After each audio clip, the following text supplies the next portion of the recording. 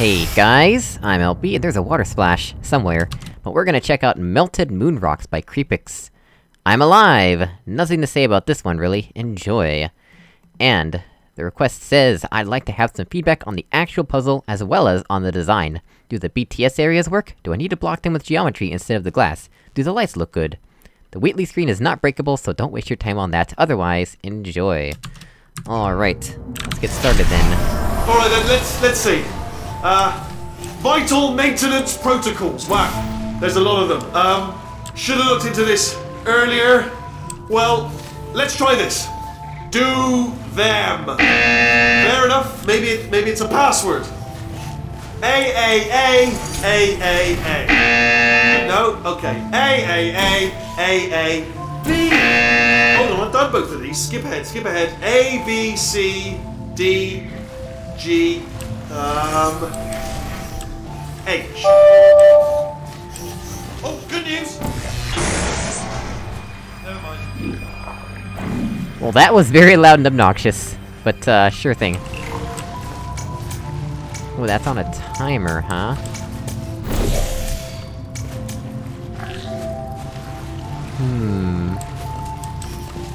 Whereas this is permanent.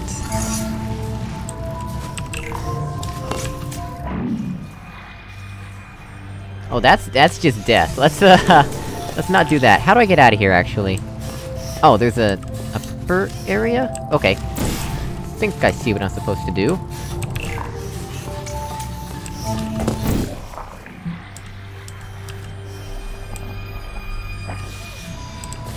Interesting. So this is the return path, right? Yeah, looks like it. This gets us a cube that instantly drops. Does it auto-respawn? It looks like it auto-respawns. This antline is permanently on. We can press the button multiple times, but the antline is just permanently on. That's odd. Well, anyway, it's easy enough to see how we can save this cube.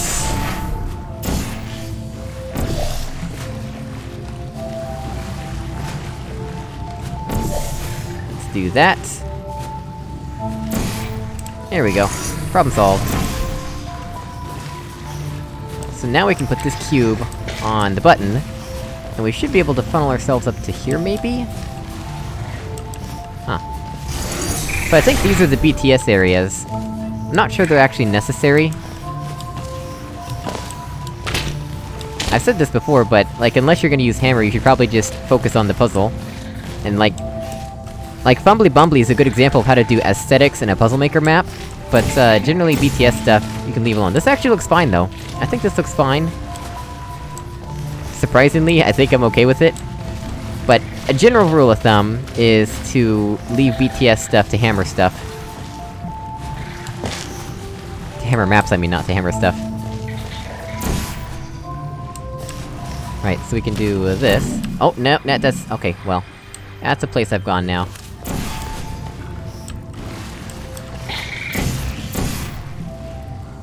So now that we've got that set up, I think we can take this cube in there, and put it on the button in here, right?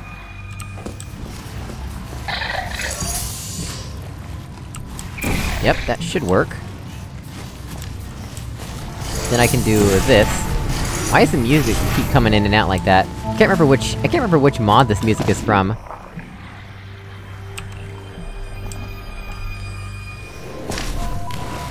Okay, that seems to be permanently on now. I'm going to assume that that's permanent. Right, well. Let's get our cube back in that case.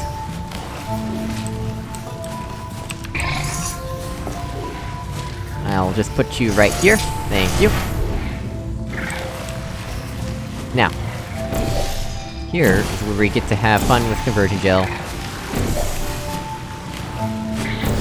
That should be sufficient, I think. And by sufficient, I mean nowhere near enough. There we go. Apparently we're supposed to get some up there somehow, but I don't see how we're gonna do that anytime soon. How would we do that?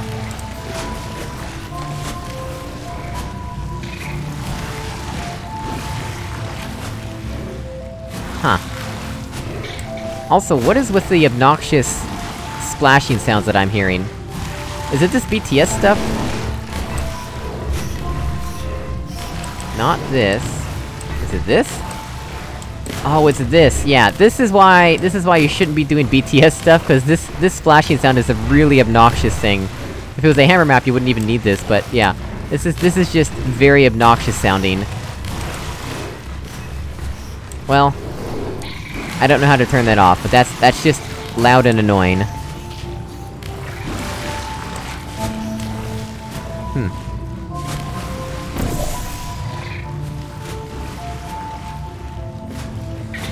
What's the best way to do this?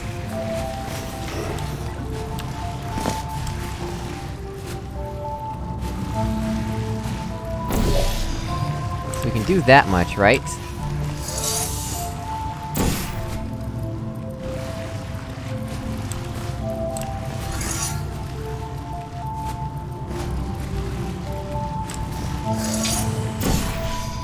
Oh, come on now.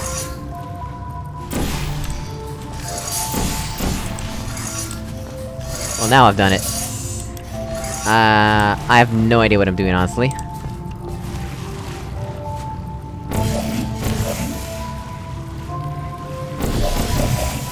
There we go. How did that place? Not sure how that works, but sure. Anyway, I wanna head up here, so... Let's just ignore that for now, since, I'm sure maybe we can figure something out.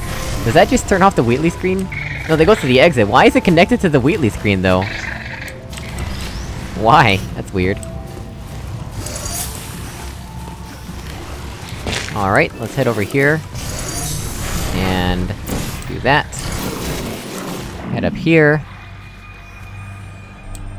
So this is the exit. There's a pedestal button that reverses the funnel? It only makes it go forward. Why, though? I guess I'm supposed to spam press it to get the cube to stay on the button, or something? That splashing sound is really, really confusing me. Like, it's really distracting. That splashing sound needs to go. That needs to get out of here.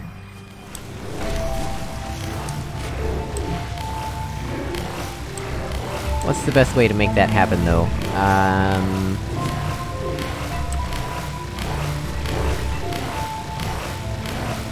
I'm sure if I did an int remove, it would just crash the game, right?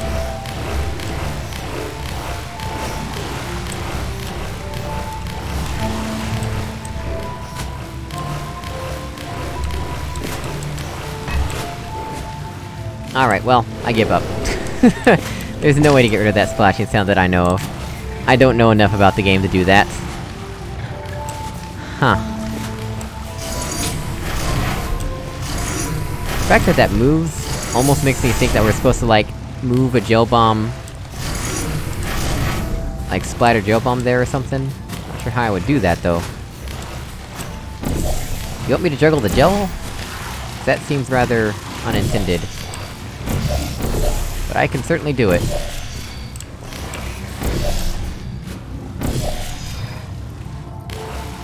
It's gonna take all day, but we'll do it.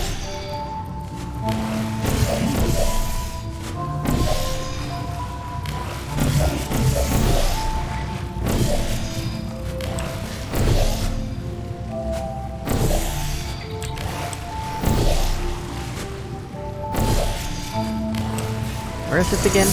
Right there. That might actually be enough.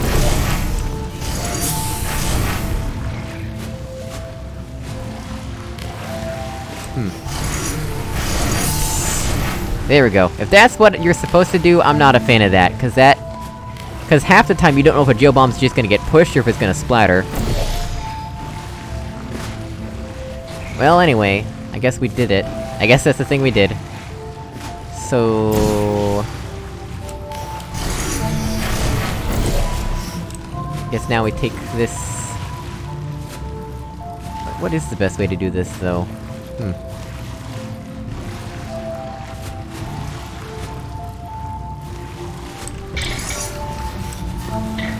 It's like I need to be able to get out of here, right?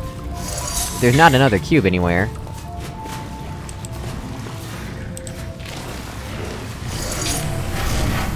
And that timer only lasts so long. Yeah, that's not enough time to do anything. That is not enough time for anything.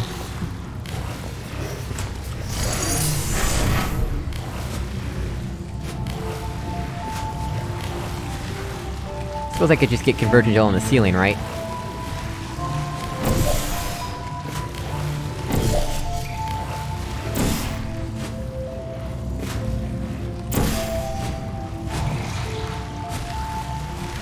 There we go, that solves that problem.